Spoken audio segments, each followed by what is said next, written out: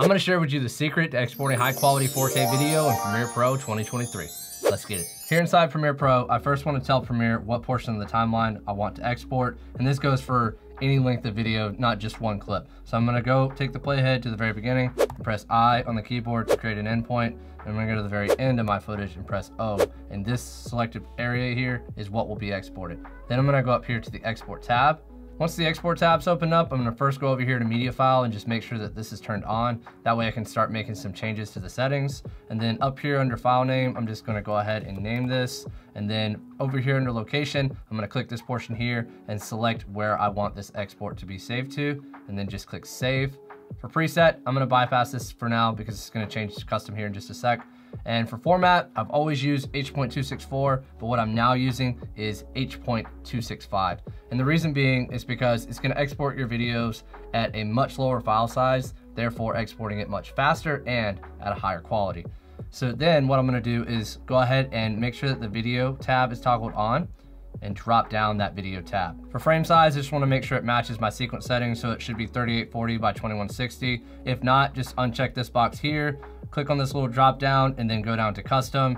Click on this little lock here, and then manually change it to 3840 by 2160. Go ahead and click on the lock again, and then recheck that box. My frame rate should match what my sequence settings were, and this was a 23.976 timeline, so I'm good there, but if this was incorrect, I could uncheck this box and then select whatever my frame rate was supposed to be, and then just recheck the box.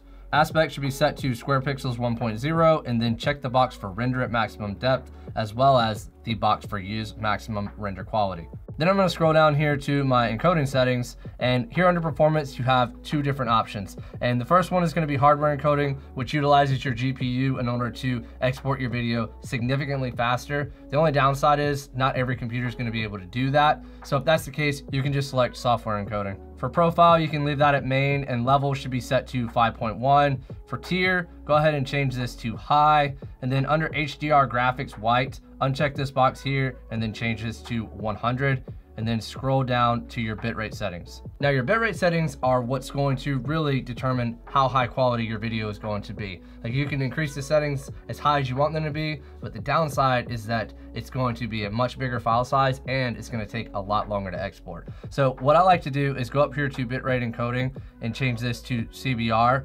And for target bitrate, I'm going to just change this to 50.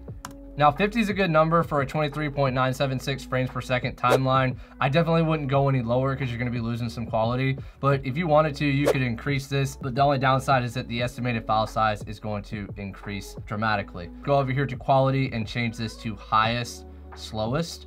And then I'm gonna go over here to the audio tab and just make sure that it's turned on, and I'm gonna drop down that audio tab. For audio format settings, make sure the audio format is set to AAC. Basic audio settings should have the audio codec at AAC. Sample rate should be set to 48,000 Hertz. Channel should be set to stereo, and then bit rate should be set to 320. Now, instead of going through this process every single time you go to export your video, what you can do is go up here to these three little dots and select Save Preset, and then type in whatever you want to name your preset, and then just press OK. And then you can next time just go up here under Preset and then find your best 4K export settings, and it will automatically apply these settings.